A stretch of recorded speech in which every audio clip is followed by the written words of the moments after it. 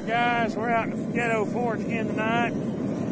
Here's that knife I was working on last night. And there's another piece of steel, the other half of that.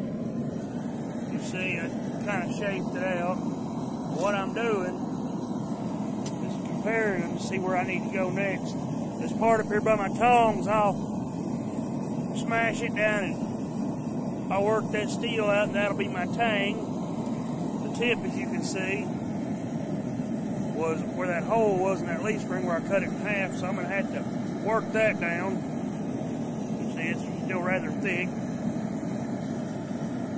Put it back in the fire, but I mean, that's what I'm doing. What I'm doing is when I draw that steel out, I lay it down on its side like this, and I take my 3-pound hammer and I smash it down. But while I'm doing that, I pull it back this way while I'm hammering, and it smashes that steel out and elongates. That's how you draw steel out. I don't have a power hammer or hydraulic press or anything like that.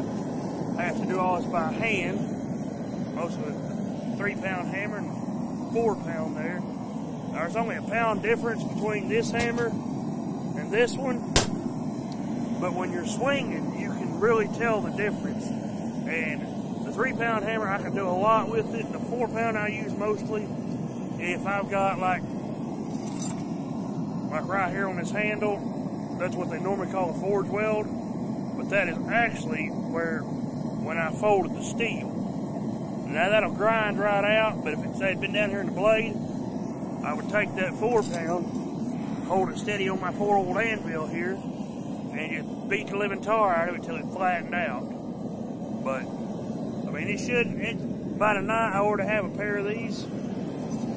Then tomorrow, if I get my quench barrel like I'm supposed to, and some oil, I'll do some refinement on it, get them quenched, and drill the holes for the handles, get them all fitted up, and hopefully have them done here soon. So I'll keep y'all tuned.